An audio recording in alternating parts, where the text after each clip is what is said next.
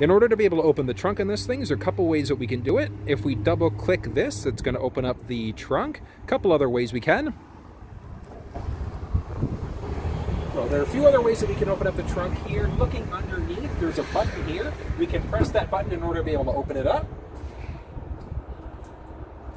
And then closing, same thing. We can press the button here. We can use the key fob. This also does have a foot activated liftgate, so all we have to do is swipe our foot underneath,